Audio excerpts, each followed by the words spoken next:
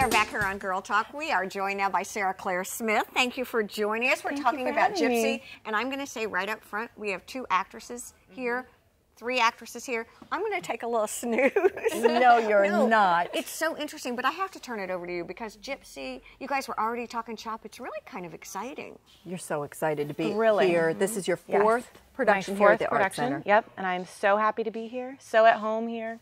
Love having you here. And Thank you. You're from Florida originally, but you've Central been Florida. working out of New York. Yes, ma'am. So you were cast out of New York and playing the lead role. Gypsy Rose Lee. Oh, wow. Tell it, just give us an overview of the show and the whole experience. Well, Gypsy is probably one of the most famous, well-known American musicals.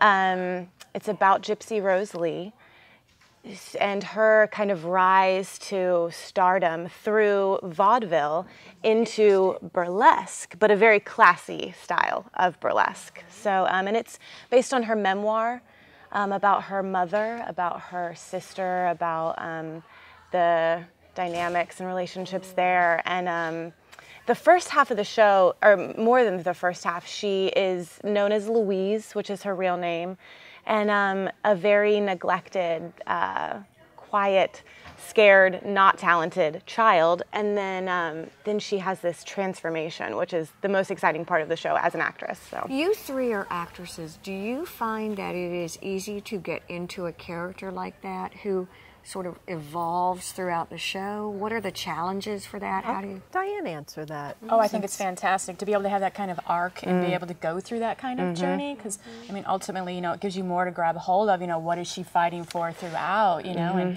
and then developing the relationships with everybody else in the cast. It's just, I think it makes it much more rich to be able to have someone who does have such a broad journey from beginning to end, because they don't always have that. absolutely. So When you all three are cast and you play opposite of someone, if I'm saying it the right way, do you have to have chemistry with that person? I mean, is there an element? It sure helps. Oh, You know, an ideal and I think situation those would be relationships that. are formed just in a natural way, just because you're all.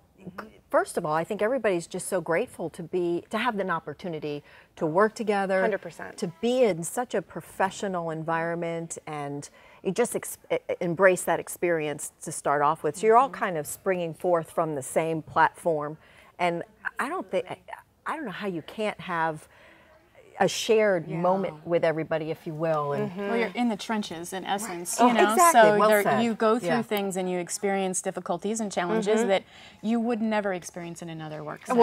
You're all feeling vulnerable. as you Vulnerable. That's start. exactly what I was going to say. Because you're very vulnerable with these other are. actors, and to be able to share those real moments, you got to go there. I was listening to NPR the other day, and they were talking to actors about what an ensemble means. And I think I didn't know it's collaborative, right? As opposed to you shining or you shining. Why is that so important?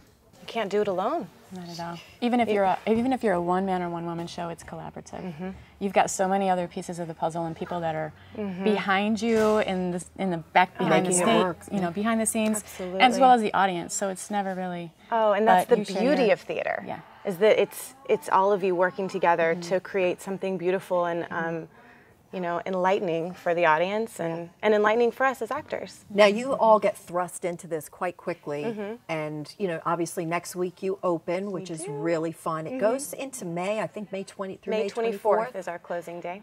Get your tickets. I mean, this is going to be an amazing production. I saw a little picture of you in a somewhat gorgeous dress. Oh my gosh! Hello back. Oh, hello gowns. They've really? I think there are 4 gowns that they have made specifically for me, and that's really fun. Yeah. And just bangles and hair and makeup. Oh, It's a dream. stunning. A dream. Stunning. Are the Thank three you. of you both dancers, actors, singers? May I ask? Well, Ladies? we'll let you answer that. This particular role does call for all 3. Okay. Not as much dance as maybe something like Singing in the Rain, but I would say that the acting in this role is the #1. It's kind of a play with music, I would say. It's very, the book, the story, the scenes are kind of the most exciting part, and then the music just adds to it, and then the dancing and the movement of the stage and the other very, very talented cast members. We have, I think, 9 local children from the area that do a lot of dancing, and they are precious and so talented. And then all the other actors are from New York, and so definite triple threats are going on in this show. Yeah. And then tickets are available online, artswhhi.com, which is a really cool service if you haven't used it, because you can kind of pick your seats and figure out when you want to go. Yeah, you can do that, or you can call the box office and they'll kind of walk you through it as well. It's so fun, and like you said, it's so collaborative. Sets, costumes, the lighting, orchestra, the whole thing.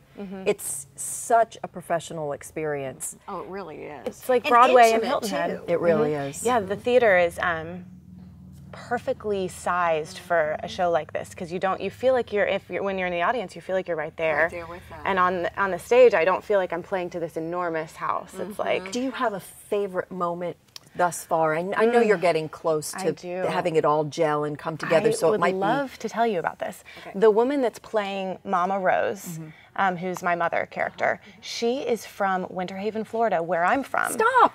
It's so crazy. She was in Anything Goes with me. We played opposite, or not opposite, but she was played Reno, and we learned that about each other and just had this immediate bond, because when you come from the same little town in Florida, amazing.